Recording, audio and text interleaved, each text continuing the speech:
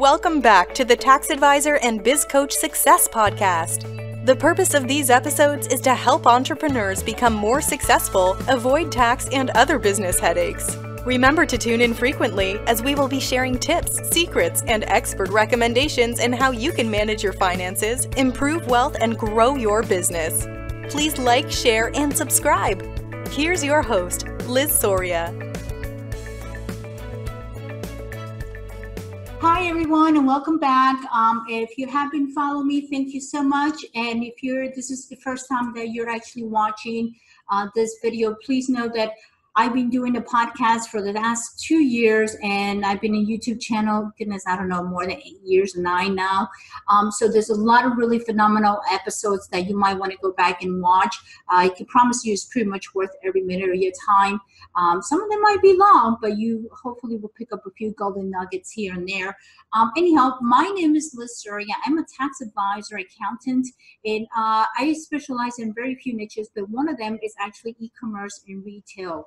And the reason I do that is because myself, I sell online through my professional services. And today we're going to talk about something I think is really important, even for everyone out there who are also in a professional field. And I noticed that some of them are not aware of this, but let's talk about sales tax to professional services. Yeah, that's right. A lot of professional services industries are being taxed. And if you're not aware of that and you're not collecting the tax, that could be a major issue, right? At this point, the next states that I'm going to mention right now, I'm not doing business with none of those specific states, but eventually I will as I grow. And I find that I'm glad that I know this information before the state finds me. I know better to start collecting tax when I send out my invoice for any type of service in these states. So what are these states? Well, we have West Virginia, we have Connecticut, we do have DC, we do have Texas, we do have Alaska, and we do have South Dakota. And I'm just going to briefly check here to make sure, as far as I know, yes, I got them all right. And I think I said Hawaii, did I? Okay, if I didn't, there it is, Hawaii.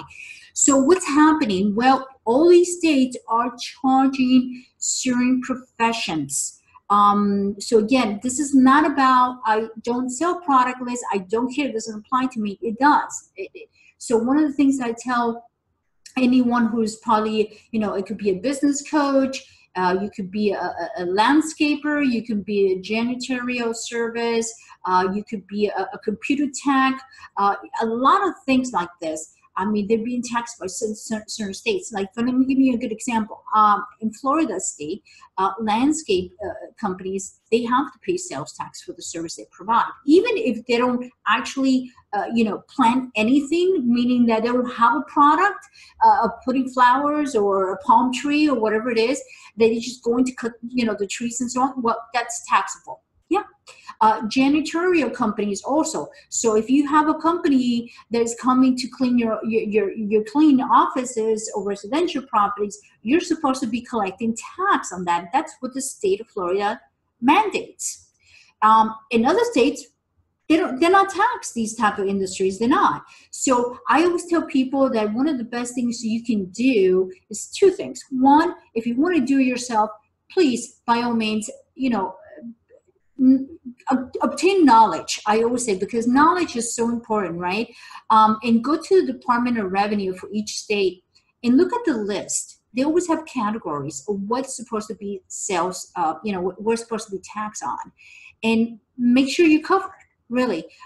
Because again, what's happening is with all these strong cases that we've been getting recently, I mean, the last couple of months, companies getting shut down, not only because they were selling products, but like I said, now they're going after also professional industries. States are extremely, really, really, really hungry.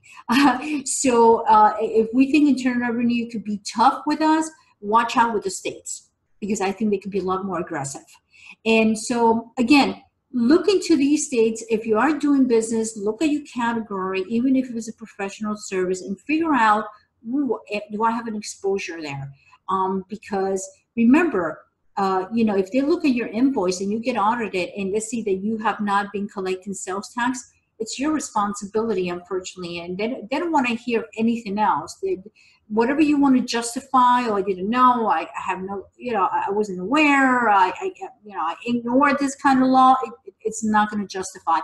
It's just going to come back to you, and you're still going to be responsible, not only for the liability, which is the worst part of all, is the fact that all the penalties and interest and all that.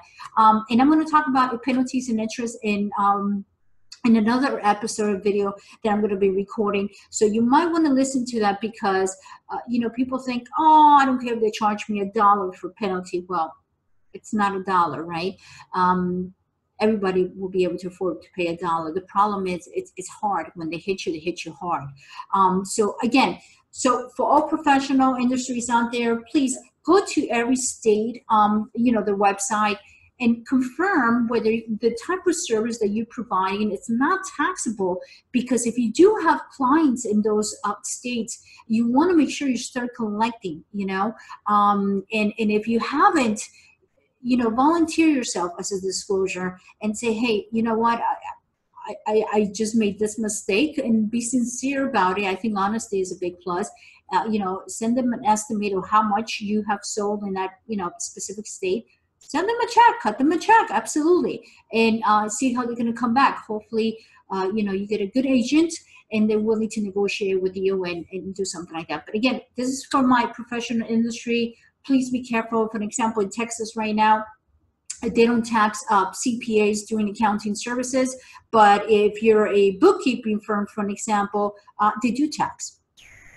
Okay, so some are exempt, others are not. So this is what's happening. That's why it's so confusing. Anyhow, this is Liz Soria. If you are in one of those professions, you need help, please reach out to me and my team. Like I said, this is one of the niches that I specialize in. And like I said, if I cannot, I can give you a prescription, but if you need someone to refill that prescription, I will send you to the right company or person who's going to be able to fulfill that complete, prescription for you, because I want to make sure that you're successful and you stay in business. And again, I'm just seeing too many things going on out there with the states, and staying abreast of everything, but it's a lot going on, and becoming hard. They really are. So anyhow, wish you the best, a lot of success. And like I said, reach out to me and my team through my website or through my social media accounts. Everywhere, just look up my name, Liz Soria, and I'm here to serve you. Thank you so much. And again, like, share, and subscribe. And until next time, I'll see you in the next episode. Take care. And like I said, you can reach out to us whenever you need. Thank you so much. Bye-bye.